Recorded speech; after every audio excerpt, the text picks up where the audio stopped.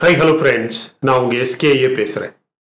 மூன்றாம் உலகப் போரினை திட்டமிடுவதற்காக ரஷ்யாவுக்கு சென்றுள்ள சைனாவின் அதிபர் ஜின்பிங். சைனாவின் அதிபர் ஜின்பிங் ரஷ்ய அதிபர் புட்டினை இன்று சந்திக்கிறார்.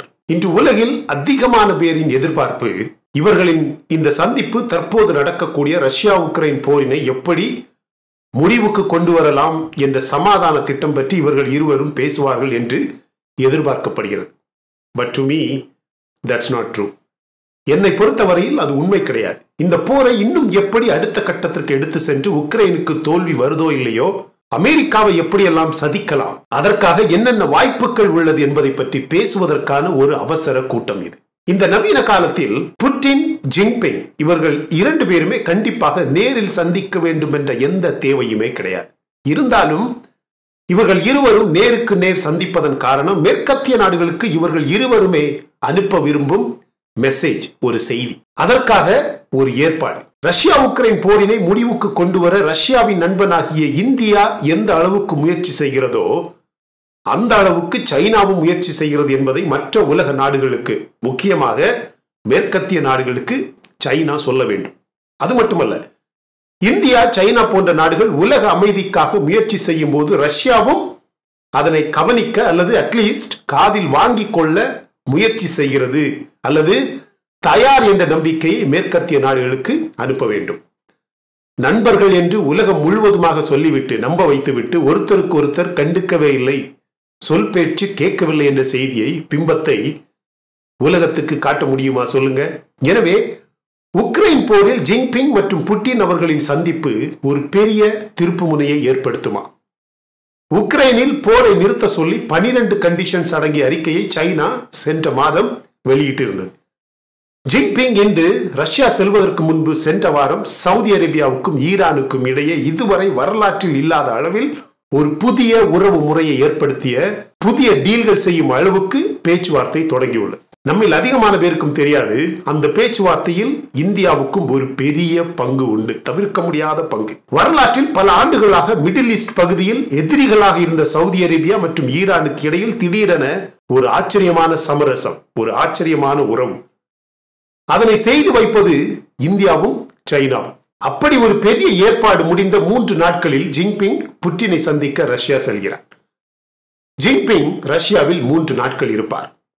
புட்டின் அவர்களுக்கு சர்வதேச நீதிமன்றத்தால் அரெஸ்ட் வாரண்ட் கொடுத்த பிறகும் புட்டினை தனது உயிருக்கான நண்பர் என்றும் ரஷ்ய ஜனாதிபதி விளாடிமிர் புட்டினுடன் நேருக்கு நேர் பேச்சுவார்த்தை நடத்த ஜின்பிங் ரஷ்யாவுக்கு செல்கிறார் என்றால் அதற்கு என்ன அர்த்தம்?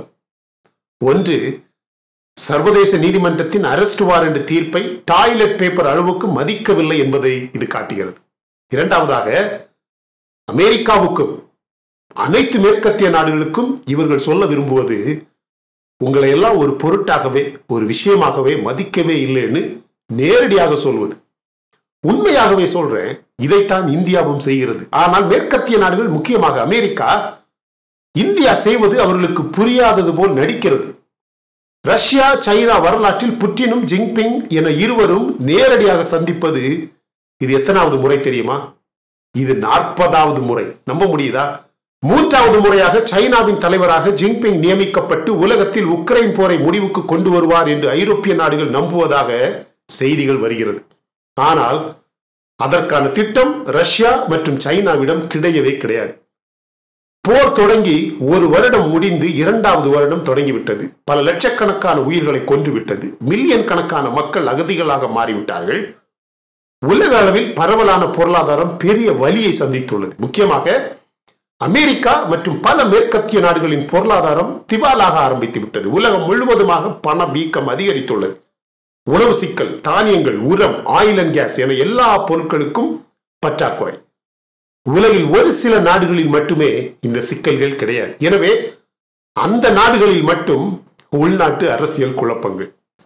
சவுதி ஈரான் ஒப்பந்தம் அமெரிக்காவை இலக்காக வைத்து வேண்டுமென்றே செய்யப்பட்டது. அது ரஷ்யா உக்ரைன் போரில் ரஷ்யாவுக்கு ஆதரவான ஒரு பெரிய திட்டம். ஜின்பிங் செலன்ஸ்கியை சந்தித்து புட்டின் அவர்களின் செய்தியை அவருக்கு நேரடியாக கொடுக்க வாய்ப்புகள் உள்ளது. அது என்ன செய்தி? உனக்கு கண்டிப்பாக எந்த ஆதாயமும் இந்த போரில் கிடையாது. மாறாக நீ தெருவில் தனியாக நிற்க வேண்டிய சூழல் வரும் நேரம் மிக விரைவில் உள்ளது. அது மட்டுமல்ல, சவுதி ஈரான் டீல் இந்த போரினால் வரவிருக்கும் மூன்றாம் உலகப் போரின் ஒரு அடையாளமான உறவு என்றும், இந்த கூட்டணி இன்னும் வலுவாகும். அது மட்டுமல்ல, Saudi, Iran, Russia, China, India, north Korea என்ற நாடுகள் ஒன்று சேர்ந்தால் உக்ரைனை காப்பாற்ற நேட்டோவாலும் முடியாது, நேட்டோவையும் நேட்டோவால் காப்பாற்ற முடியாது என்பது உக்ரைன் அதிபர் ஜெலன்ஸ்கிக்கான செய்தியாக இருக்கும். உக்ரைனில் அமைதி வர வேண்டும் என்ற எந்த ஆசையுமே சைனா அல்லது இந்தியா போன்ற நாடுகளுக்கு கண்டிப்பாக கிடையாது. ஆனால் அதற்காக இந்தியா போன்ற ஒரு மோஸ்ட் எத்திக்கல் கண்ட்ரி வேண்டுமென்றே போரினை தூண்டாது. அந்த வேலை அமெரிக்கா போன்ற நாடுகளால் செய்யப்படும் வேலை. ஆனால் போர் நடக்கும் வரை நடக்கட்டும். நாம எதையுமே என்ஃபோர்ஸ் செய்து ஒன் சைடு ரோல் எடுக்கக்கூடாது என்று இந்தியா கண்டிப்பாக விரும்புகிறது. அது மட்டுமல்ல, அந்த போரினால் வரக்கூடிய லாபம் எவ்வளவு நாள் வருகிறதோ அவ்வளவு நாள் வரட்டும் என்ற எண்ணம் இந்தியாவின் திங்க் டேங்குக்கு கண்டிப்பாக உண்டு. சைனாவுக்கும் அந்த எண்ணம் உண்டு. சைனாவுக்கு அந்த எண்ணம் மட்டும்தான் உண்டு. ஆனால் சைனாவுக்கு அமெரிக்காவை பழிவாங்க வேண்டும் என்ற எண்ணம் மிகவும் பலமாக உள்ளது. சைனாவுக்கு இந்த போர் நிறுத்தப்பட வேண்டும் என்ற துளி அளவு ஆசை கூட கிடையாது. ரஷ்யா, உக்ரைன் மற்றும் நேட்டோ நாடுகள் சண்டையிட்டு அவர்கள் பணம் காலியாகி, ஆயுதங்கள் காலியாகி டயர்டான பிறகு மட்டுமே இந்த போர் முடிவுக்கு வர வேண்டும் என்ற ஆசை அவர்களுக்கே வருமே தவிர, சைனா மற்றும் இந்தியா இந்த போரினை முடிவுக்கு கொண்டு வர முயற்சி செய்ய எந்த அர்த்தமுமே இல்லை. ஆனால் அமெரிக்கா இவர்களுக்கு அழுத்தம் கொடுக்கிறது என்பது உண்மை. சைனாவின் 12 அம்ச அமைதிக்கான ஆய்வறிக்கை உண்மையிலேயே ஒரு வெள்ளி வேஷம். அது ரஷ்யாவுக்கும் நன்கு தெரியும். சைனா இந்தியாவை போலவே ரஷ்யாவுக்கு ஆதரவான நாடு என்பது உலகம் முழுவதுமாக அறிந்த விஷயம். கடந்த 1-2 மாதங்களாக தொடர்ந்து சைனா பணமும் ஆயுதங்களும் வெடிமருந்துகளும் ட்ரோன்ஸ் தயாரிப்பதற்கான ஸ்பேர் பார்ட்ஸ் போன்றவற்றை ரஷ்யாவுக்கு அனுப்பியுள்ளதாக ஆதாரங்கள் வெளியாக ஆரம்பித்து விட்டது. நேட்டோவின் கிழக்கு நோக்கிய விரிவாக்கம், ரஷ்யாவின் எல்லை பாதுகாப்பு பற்றிய கவலைகள், ரஷ்யாவுக்கு எதிரான ஒரு தலைப்பட்சமான பொருளாதார தடைகள் எதுவுமே இந்தியா, சைனா, சவுதி, ஈரான் போன்ற நாடுகளுக்கு பிடிக்கவே இல்லை. மனிதாபிமான அடிப்படையில் ரஷ்யாவுக்கு எப்போதுமே உதவி செய்ய இந்த நாடுகள் விரும்புகிறது. சவுதி ஈரான் உடன்படிக்கை அமெரிக்காவை நேரடியாக சவால் செய்கிறது. சவுதி அரேபியாவும் ஈரானும் நெருக்கமாக வந்தால் அதனுடைய பாதிப்பு உலகத்தில் அமெரிக்காவுக்கு மட்டுமே. அப்படியானால் எப்போது வேண்டுமானாலும் ஒரு பெரிய உலகப் போர் வர வாய்ப்புள்ளது. அதற்கான அடையாளங்கள் வெளிவர ஆரம்பித்து விட்டது. இப்படிப்பட்ட நேரத்தில் வடகொரியா அமெரிக்காவை இன்ஸ்டிகேட் செய்ய ஆரம்பித்துள்ளது. தனது 8 லட்சம் மக்களை அமெரிக்காவுக்கு எதிராக ரஷ்ய படையில் அனுப்ப தயாராக இருப்பதாக அறிக்கை வெளியிட்டது மட்டுமல்லாமல் தனது 7வது அணு ஆயுத ஏவுகணையை சோதனை செய்தது. அதைவிட சைனா ரஷ்யாவின் மிக முக்கியமான நட்பு நாடு. சைனா வடகொரியாவின் மிக முக்கியமான நட்பு நாடு. இன்று காலையில் Russia சைனாவின் number 1 oil and gas சப்ளையராக மாறியது. இந்தியாவுக்கும் தற்போது ரஷ்யா தான் number 1 oil and gas supplier. Saudi அரேபியாவுக்கு India, China markets உலகில் மற்ற எந்த நாடுகளையும் விட முக்கியமானது. உக்ரைன் மீதான விளாடிமிர் புட்டினின் படையெடுப்பை பயன்படுத்தி பைடன் நிர்வாகம் அதிகமான பணத்தை, செல்வத்தை சம்பாதித்து வருவதாகவும், அந்த லாபத்திற்காக புட்டினை ஒரு உலக எதிரியாக சித்தரித்தது மட்டுமல்லாமல் அதனால் அனைத்து ஐரோப்பிய நாடுகளையும் அழிந்து போனாலும் போகட்டும் என்று விடப்பட்டதாகவும், அது அமெரிக்கா செய்யும் பெரிய தவறு என்று பல அறிக்கைகளில் குறிப்பிடப்பட்டுள்ளது. அதற்கான ஆதாரங்கள் உள்ளது. இன்று காலையில் புட்டின் இப்படியான ஒரு அறிக்கையை வெளியிட்டுள்ளார். ஜின்பிங் ரஷ்யாவுக்கு செல்வதற்கு முன்பு ரஷ்யாவின் அதிபர் புட்டின் இந்த அறிக்கையை வெளியிட்டார். அதாவது, நம்மளே யோசிப்போம் மை டியர் ஃப்ரெண்ட்ஸ், அமெரிக்கா உக்ரைனுக்கு பணம் கொடுத்து உதவுது, ஆயுதங்கள் கொடுத்து உதவுகிறது என்ற எண்ணமெல்லாம் நம்மில் அதிகமான பேருக்கும் வரும். ஆனால் அமெரிக்கா கொடுக்கும் ஒவ்வொரு $1 பில்லியன் பணத்திற்கும் ஈடாக பல $100 பில்லியன் மதிப்பில் மற்ற ஐரோப்பிய நாடுகளிடமிருந்து அமெரிக்காவுக்கு வருமானம் கிடைக்கிறது. உக்ரைனில் நடக்கும் போரினால் மற்ற ஐரோப்பிய நாடுகளுக்கும் ஆபத்து என்ற எண்ணத்தை நம்ப வைத்தது மட்டுமல்லாமல் ரஷ்யாவை தீவிரவாத நாடாக பாவித்து இனிமேல் ரஷ்யாவின் ஆயுதங்கள் மற்றும் ஆயில் அண்ட் கேஸ் என எதையுமே ஐரோப்பிய நாடுகள் வாங்கக்கூடாது என்று சொல்லி ஐரோப்பிய நாடுகளையும் அந்த நாட்டின் தலைவர்களையும் ஓரளவுக்கு பிரெயின் வாஷ் செய்து அமெரிக்காவின் ஆயில் அண்ட் கேஸ் மற்றும் ஆயுதங்களை அதிகமான விலைக்கு ஐரோப்பிய நாடுகள் வாங்க வேண்டிய ஒரு கட்டாயமான சூழலை வேண்டுமென்றே அமெரிக்கா உருவாக்கிவிட்டது. இதைத்தான் இந்தியா மற்றும் சைனா போன்ற நாடுகளும் செய்ய வேண்டும் என்று அமெரிக்கா கட்டாயப்படுத்த முயற்சி செய்தது. ஆனால் அது எந்த விதத்திலும் பலிக்கவில்லை. உலகம் உண்மையிலேயே முக்கியமான ஒரு வரலாற்று கட்டத்தில் இருப்பதாகவும் இன்று பல ஐரோப்பிய ஒன்றிய நாடுகளில் அமெரிக்கா பற்றிய பொதுமக்களின் கருத்து முற்றிலுமாக மாறி வருவதாகவும் இதனை கண்டிப்பாக அமெரிக்கா உணர வேண்டும் என்று பல ஐரோப்பிய தலைவர்கள் பேச ஆரம்பித்து விட்டார்கள். இதைத்தான் இந்தியாவின் வெளியுறவு அமைச்சர் ஜெய்சங்கர் அடிக்கடி சமீபமாக தொடர்ந்து பேசுகிறார். இந்தியா எப்போதுமே அமெரிக்கா எதிர்பார்க்கிற மாதிரி அல்லது மேற்கத்திய நாடுகள் எதிர்பார்க்கிற மாதிரி நடந்து கொள்ள முடியாது.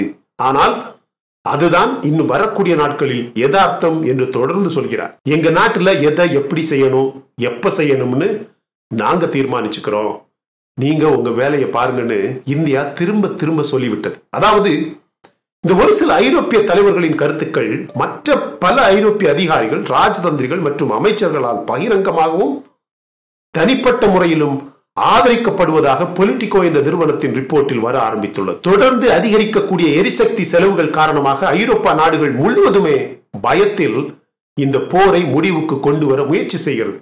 அதில் இப்போது அந்த ஆசை அமெரிக்காவுக்கும் உண்டு. அமெரிக்காவின் பல வங்கிகள் திவாலாகிவிட்டது. உலகின் அதிகமான நாடுகளில் நேச்சுரல் கேஸ் விலை இன்னும் அதிகமாகவே உள்ளது. அதிலும் ஐரோப்பாவில் இன்ஃப்ளேஷன் மிகவும் கடுமையாக உள்ளது. பிரான்ஸ் நாட்டு ஜனாதிபதி இமானுவேல் மேக்ரன் உட்பட பல தலைவர்கள் அமெரிக்காவின் கிளைமேட் சேஞ்சுக்கான சட்டங்களும் அதை தொடர்ந்து அவர்கள் விற்கக்கூடிய ஆயிலும் கேஸுக்கான விலையும் ஐரோப்பிய நாடுகளுக்கு உதவும் வகையில் இல்லை என்றும் அது நட்பு ரீதியான வணிகமாக தெரியவில்லை என்றும் வெளிப்படையாக சொல்லிவிட்டார். பலமுறை சொல்லிவிட்டார். இது நமக்கு எப்பவோ தெரியும். பாவம் ஐரோப்பிய பொதுமக்கள். திட்டம் போட்டு மக்கள் தொகையை குறைக்க அமெரிக்கா முயற்சிக்கிறது. அமெரிக்காவில் இருந்து ஏற்றுமதி செய்யப்படும் இயற்கை எரிவாயுவின் தேர்ட் பார்ட்டி சேல்ஸ் மிகவும் கொடுமையான விதத்தில் விலை அதிகரிக்கப்பட்டு ஐரோப்பாவில் விற்கப்படுவதாக இந்த தலைவர்கள் எச்சரிக்கை அனுப்பியுள்ளார்கள்.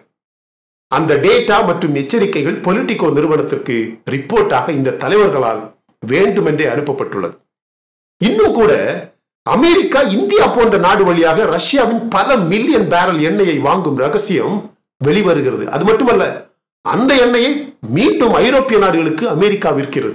ஐரோப்பாவில் இன்ஃப்ளேஷன், உணவு தட்டுப்பாடு, அதிகமான ஆயில் அண்ட் கேஸ் விலை, உக்ரைன் மீதான புட்டினின் படையெடுப்பு மற்றும் ஐரோப்பாவிற்கு எதிராக புட்டினின் எரிசக்தி போரினால் ஏற்பட்டதாக சொல்லப்பட்டாலும் அது அமெரிக்காவின் திட்டங்களால் ஏற்பட்டது எனவும் இது அமெரிக்கா கையில் எடுத்துக்கொண்ட ஒரு பொருளாதார போர் என்றும் இந்த நூற்றாண்டில் அமெரிக்காவின் பொருளாதாரத்தை பாதுகாக்க இந்த ஒரு வழியே அமெரிக்காவிற்கு இருப்பதாகவும் சைனா, இந்தியா போன்ற பொருளாதாரங்களின் வளர்ச்சி அமெரிக்காவின் வளர்ச்சிக்கு சமமான முறையில் வந்துவிடக் கூடாது என்பதற்கு சர்வதேச அளவில் இந்த பொருளாதார போர் மட்டுமே அமெரிக்காவுக்கு ஒரு வழியாக இருந்ததாக அதிகமான ஐரோப்பிய தலைவர்களுக்கு இப்போது புரிந்துவிட்டது. இந்த போர் தொடங்கிய பிறகு அமெரிக்காவில் இருந்து ஐரோப்பாவிற்கு ஏற்றுமதி செய்யப்படும் இயற்கை எரிவாயுவின் அளவு வரலாற்றில் இதுவரை இல்லாத அளவுக்கு, அதுவும் அதிகமான விலையில் ஏற்றுமதி செய்யப்படுகிறது. ஆனால் அமெரிக்கா இன்னும் கூட ரஷ்யாவின் ஆயில் அண்ட் கேஸ் எண்ணெயை இந்தியா வழியாக வாங்குகிறது. இதற்குத்தான் அமெரிக்கா திட்டமிட்டது. பைடனின் இன்ஃப்ளேஷன் ரிடக்ஷன் ஆக்ட் என்ற ஒரு புதிய சட்டத்தை $739 பில்லியன் மதிப்பில் அமெரிக்காவின் பணவீக்கத்தை குறைக்க பைடன் அறிமுகப்படுத்தினார். ஆனால் அந்த பணம் அனைத்துமே ஐரோப்பாவுக்கு அமெரிக்காவால் அதிக விலையில் விற்கப்படும் எண்ணெய் வியாபாரத்தில் இருந்து எடுக்கப்படும் என்று சட்டம் உருவாக்கப்பட்டது. பகல் கொள்ளை மட்டும் கிடையாது, இது இன்டர்நேஷனல் கொள்ளை, மாஃபியா. ஒரு காலத்தில் பிரிட்டன் செய்த காலனித்துவ கொள்கையை இப்போது அமெரிக்கா புதிய ட்ரெண்டில், புதிய மெத்தடில் ஆரம்பித்துள்ளது. பைடனின் இந்த திட்டத்தை இமானுவேல் மேக்ரன் நேரடியாக எதிர்த்தார். சைனா தற்போது கூட இதை கடுமையாக எதிர்த்து போராடுகிறது. சவுதி நேரடியாக செய்தி அனுப்பியது. அமெரிக்கா உலக அளவில் தனக்கு போட்டியாக இருப்பவர்களை அழித்துவிட்டு அதிகாரம் செய்ய விரும்புவதாக உலக நாடுகளின் பல தலைவர்கள், அவர்களின் வெளியுறவு அமைச்சகம் செய்திகளை வெளியிட்டது. அதாவது அமெரிக்காவின் இன்ஃப்ளேஷன் ரிடக்ஷன் ஆக்ட், பணவீக்க குறைப்பு சட்டம் உலகத்தில் எல்லா விஷயங்களையும் தற்போது மாற்றிவிட்டது. அமெரிக்கா இன்னும் நமது கூட்டாளியா இல்லையா என்று கூட தெரியவில்லை என்று பல ஐரோப்பிய நாட்டு தலைவர்கள் சந்தேகமாக பேச ஆரம்பித்து விட்டார்கள். அது மட்டுமல்ல, ஐரோப்பாவின் பல பிசினஸ் வணிகங்களை அமெரிக்கா எடுத்துக்கொண்டதாகவும் இதற்கும் அமெரிக்காவின் பணவீக்க சட்டமும் ஒரு காரணம் என்று ஐரோப்பிய ஒன்றியம் சொல்லியுள்ளது. ஆனால் அவர்கள் சொல்லியிருக்கக்கூடிய இன்னொரு முக்கியமான விஷயம், அமெரிக்காவிற்கும் ஐரோப்பிய ஒன்றியத்திற்கும் இடையிலான போராட்டம் அல்லது சண்டை புட்டினால் சந்தோஷமாக வரவேற்கப்படும் என்ற செய்தியும் வருகிறது. உண்மைதானே? அதை பற்றி பேசதான் தற்போது ஜின்பிங் ரஷ்யாவில் இருக்கிறார். G7 மற்றும் G20 கூட்டங்கள் பெரியதாக நடப்பதாக தெரிந்தாலும் பல திட்டங்கள் செய்வது போல இருந்தாலும் இவர்களுக்கிடையில் முக்கியமாக அமெரிக்கா மற்றும் மற்ற மேற்கத்திய நாடுகளுக்கிடையில் பல குழப்பங்கள் இருப்பது சைனாவுக்கும் ரஷ்யாவுக்கும் இந்தியா போன்ற நாடுகளுக்கும் தெளிவாக புரிந்துவிட்டது. இதை பயன்படுத்தி ஒரு புதிய கூட்டணியை ஏற்படுத்துவதற்காகத்தான் சைனா வழியாகவும் இந்தியா வழியாகவும் சென்ற வாரம் நடந்த ஈரான் சவுதி அரேபியா டீல்.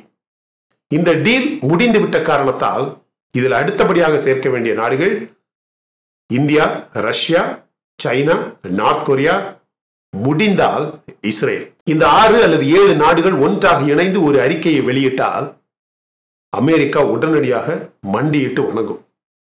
அந்த திட்டத்தை செய்வதற்காகத்தான் தற்போது ஜின்பிங் ரஷ்யாவில் இருக்கிறார். இந்த போரை நிறுத்துவதற்கான எந்த பேச்சுவார்த்தையும் அங்கு நடக்கப் போவதாக இல்லை.